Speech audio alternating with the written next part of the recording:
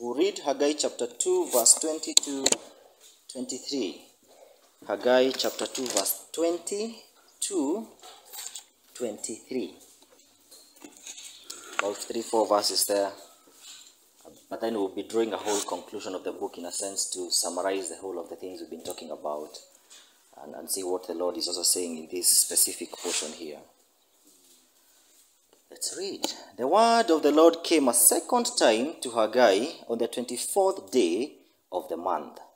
Speak to Zerubbabel, governor of Judah, saying, I am about to shake the heavens and the earth, and to overthrow the throne of kingdoms.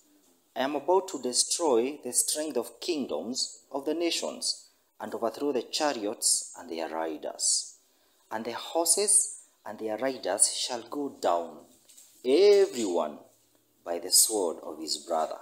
On that day, declares the Lord of hosts, I will take you, O Zerubbabel, my servant, the son of Shealtiel, declares the Lord, and make you like a signet ring, for I have chosen you, declares the Lord of hosts.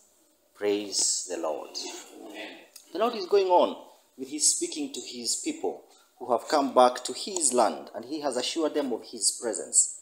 And in this latter part of it, he has a good way of showing us that he prevails amongst the nations, amongst kingdoms, amongst thrones. He prevails, and he is very sure of that, because the Lord speaks in first person saying, I will do this, I am this, I will take this, I have chosen you. Very, very strong words that the Lord is giving to his people. And Zerubbabel is hearing these words from the prophet, the very mouth of God amongst his people. Now some time ago, I think in 93, Reader's Digest, so they had this title that went like, Our God Resigns. And then they later learned that what they published is what they intended. So they made a correction.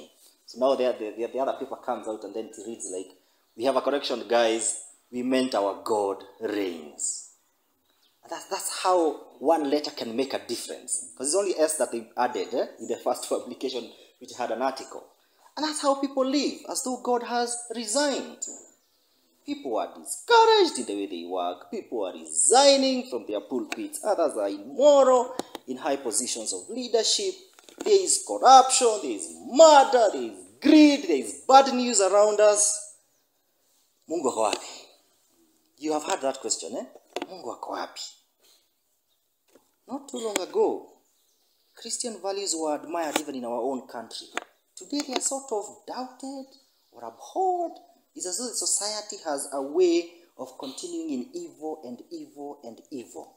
And of course, people love to have their paneled houses and forgetting the Lord himself. And it is easy to wonder, in this current world, is our God reigning? Is he in power?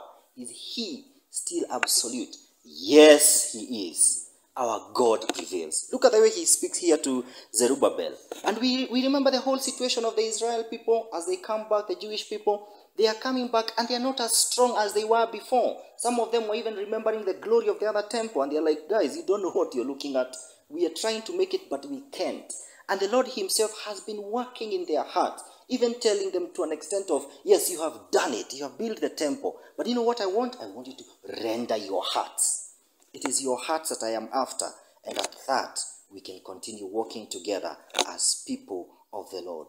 Render your hearts, not your actions, not your garments, not the things that you do physically only, but your very hearts. Because I struck you with blight, I struck you in mildew, and you did not turn to me, declares the Lord. Do you remember that part? Very good. Now today, the Lord again brings his word, and he will surely prevail, because he has an eternal plan. What is he saying? I am going to shake the heavens and the earth. I will overthrow the thrones of kingdoms. I will overthrow chariots and their riders. Then I will take you, O Zerubbabel. And this time he calls him my servant. And I will make you like a signet ring. Because I, the Lord, has chosen you. This is beautiful. When you hear of riders going into sea, when you hear of chariots going into sea, when you hear of an army that is destroyed by the Lord, you remember the other captivity, the Egyptian captivity. how the Lord rescued his people. And when they were going off, and the Pharaoh is following them together with his army, the Lord parts the Red Sea. And while they are just leaving, when the last person puts out their foot, the water swallowed. Unajua zile miguu zao zilikataa kusonga. You remember that the chariots could not move. Yeah. That is the Lord who was executing his plan of salvation. And the Lord is not easy when it comes to protecting his people. He can throw everything so that his name remains great amongst his people and the world. Praise the Lord. The Lord is sovereign over all things, as you can see here. He is talking of nations. He is talking of overthrowing them. He is talking of even the chariots and riders and kings and every other person on earth is like subject to the Lord. None of them, not even one, is greater than the Lord. Praise the Lord. And this is Yahweh. Do not forget, when you hear these words, that the Lord is saying, I am with you. I will be with you. That my strength is going forth with you. My spirit is in your midst. It is the Lord Yahweh. And these are things he has done. He brought the plagues upon Egypt, if you remember. You do remember that? And then he also took care of the kings who were disturbing Israelites in the desert. You remember Og and Bashan? You remember those people? The Lord dealt with them. This is the Lord that we are dealing with today. The King of all nations. The Father of all his people. He's even the one who took care of Goliath. Just to tell his people how great he is. Look to him. Praise the Lord. And he means business when he's unfolding his plan. When he's saving his people so they can come back and worship him. Come back and glorify him. Come back and be his people. As though they are sheep that have already gone astray. Bringing them back to the pen. And then he speaks of Zerubbabel here in a big way. Saying that on that day, I, the Lord of hosts, I will take you, O Zerubbabel, my servant, the son of Shealtiel. You, I will make you like a signet ring, for I have chosen you, declares the Lord. The signet ring was a major thing. We are never to forget this signet ring. It is a ring that when an envelope is sealed and then the king puts the last dot on it as like the symbol of his kingship there, then whoever receives that letter, they open it. And when they are reading it as though the king is speaking to them. Because it has the whole authority. The highest authority in the land is that of the king. And so, the king, when he places his ring symbol on something, the signet ring, when he places it there, amefunga hiyo maneno. Ama ameweka authority yake yote. It's as though the final decision, the final mark, the final authority has been stamped on a document. That's what a signet ring is. And that's what the Lord is saying, Zerubbabel, I will make you like a signet ring. Zerubbabel didn't live his days to become a king. Neither did his son. Actually, the story about Zerubbabel is a bit tough because he's just a type of Christ here, and we are going to see that slowly. But the story about him is because of his grandfather called Jehoiakim. You remember that guy? So Jehoiakim did something, and the Lord was not happy with him until he put a curse on anyone who would sit on the throne. And he said that I have taken away the signet ring from you. That's in Jeremiah. I have taken it away. And now, the Lord also knows he made a promise to David, who is far, far, far behind Jehoiakim, and said that there will be always a man in your line in this kingdom. And the story can trace back to Kina Joseph. Way, kwa nyuma kabisa. And the Lord will be following that plan to see that it is fulfilled. And now here comes a man called Zerubbabel, who the Lord says, on the chosen day of the Lord, you will become the chosen individual to accomplish my chosen plan. Because the Lord has a plan of salvation. The Lord has a plan of making salvation known. Both for the Gentiles and for the Jews. Both for his people and the whole world. He has a plan that people would know him. Habakkuk will say, as the waters cover the sea, so the knowledge of the word of the Lord will be among the people. So the Lord has that plan. He means it. And that's the way now, that plan, way from Jehoiakim, captivity, coming back, Zerubbabel.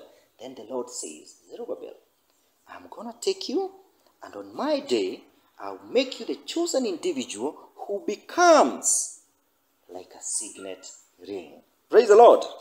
Now, of course, now let's demystify. Let's make it easy. so that we see where is this signet ring coming in. This is the idea. When Zerubbabel is born, and he is led by the Lord to come with the people back to the land, he is sort of coming to join the line that was split way back in David's time, after David got a son called Solomon and another one called Nathan, and that was a split. Okay? And now in genealogy, in the stories that we read through the Bible, you find that story from Solomon and from Nathan, because that's where the parting came from Daudi, it will go down again and we'll find Zerubbabel. And the easiest place to look at that is when we go into the genealogy of Jesus. Okay? So we have the genealogy of Jesus in Luke, and we have that in Matthew. And that of Mary, which is in Luke, has a line of people who are coming. That one we call it the blood lineage of Jesus Christ. Sababu hapo kuna kushikana kwa damu, eh? There was blood. But remember, Jesus was not of the seed of a man, eh? So for him now we call it the legal line. So the idea here is, we should just look at this so that we see what we are saying. Let's turn to Luke chapter 3 and verse 27. We make this very clear, and then we join the dots. Luke chapter 3 and verse 27.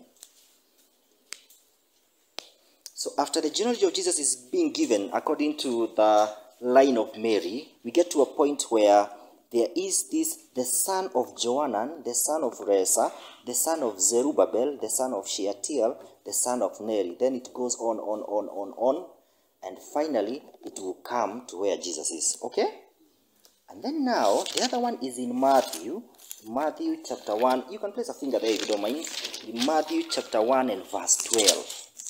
This is how the story is unfolding. Now this is Joseph's line.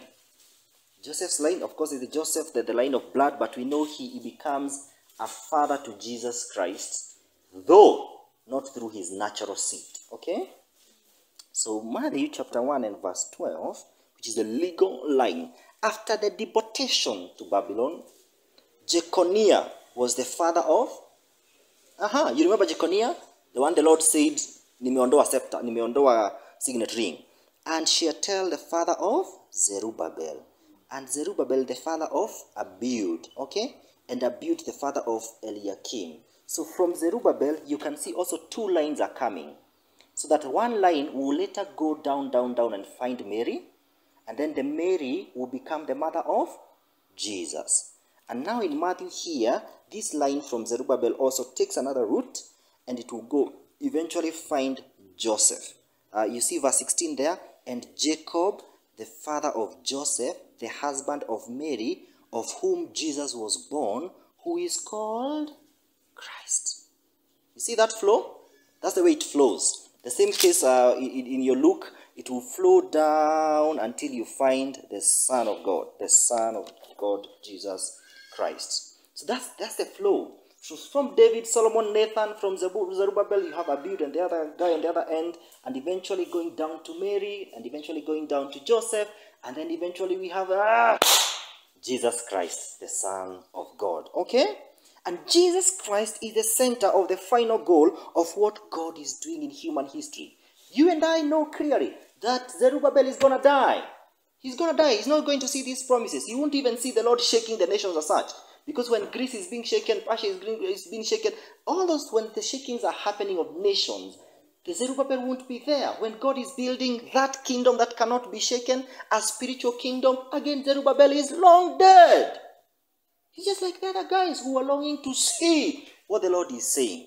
And even Haggai will be dead. Zerubbabel thus receives a promise, but they are not naturally coming to him as a reality. The things of course have come to him, some of them. He has seen the way the Lord has called him the leader of the people, and the people have been charged by the Lord to continue building the temple, and he has seen that reality arriving.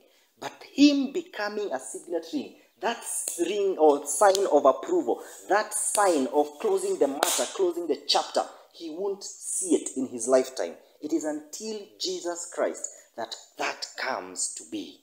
Okay? So, remember that. Maybe I should just have taken you to Jeremiah chapter 22, verse 24 to 25. But let me just go there. We better tie these once and for all. Tukimaliza Haggai tumalize kabisa, sio? 22 24 to 25.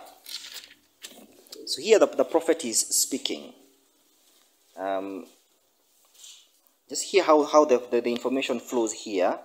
As I live, this is Jeremiah chapter 22, verse 24 to 25. As I live, declares the Lord, though Coniah, the son of Jehoiakim, king of Judah, were the signet ring on my right hand, yet I will tear you off, and give you into the hand of those who seek your life, into the hand of those whom you are afraid, even into the hand of Nebuchadnezzar, king of Babylon, and into the hands of the Chaldeans. I will hurl you and the mother of who bore you into another country where you are not born, and there you shall die. But to the land to which they will long to return, they shall not return. That's when they were being told by Jeremiah, mutaenda into captivity. You will see it. And the signet ring departs at that level. Alright? And the Lord now brings it back.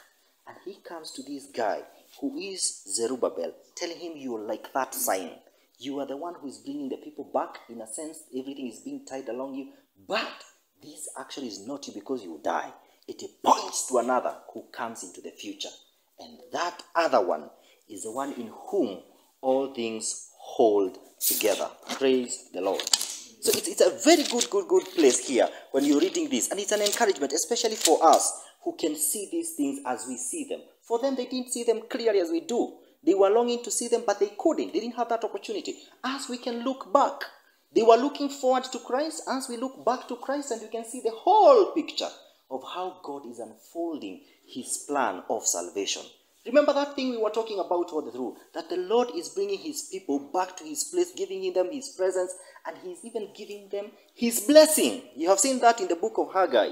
And that's what is unfolding here. Because again, the Lord continues in protection of his people, saying that he's going to shake the nations, and he will shake them hard. He's going to shake thrones, and he will really shake them hard. But there is one spiritual kingdom that he's building that cannot be shaken.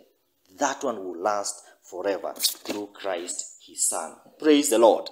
So when you hear of this signet ring, that is pointing to one master, one Lord, one Savior, even so, Jesus Christ. And all these things will be tying. There will be his priestly authority, there will be his kingship authority, there will be his prophetic authority as well in one person. It will now tie together. Here we have three people representing all that. Now they are going to tie together and come back to one man, Jesus Christ. And in him, all things will hold together. All things, all created things will hold together. It is through this one man, Jesus Christ, that the Lord who is building a kingdom, building the very spiritual temple, the church, is where that will hold together. And all will be called to look up to him. The way these guys were being told, this is your leader Zerubbabel, that's the way now. We are also called to look to our one only, the Lord Jesus Christ. Praise the Lord. All things were created, things in heaven and things on earth, those that are visible and invisible, whether they be thrones or dominions or rulers or authorities, all things were created through him and for him. He is before all things, and in him all things hold together. That's how the book ends. It points to one who is coming, and in him all things hold together. He is our signet ring, and the Lord prevails among the nations. Praise the Lord. Let us pray. Lord, thank you for the joy of looking at your word, and thank you for the book of Haggai, that we have been challenged in many ways to think about how we do your work and how we are involved in our walk with you. Thank you so much, even so, for pointing to Christ who has already come, and today we have been made your people and your children, and you are our Father. Lord, we give thanks to you. Please bless our day and our activities. In Jesus' name we pray. Amen. Amen.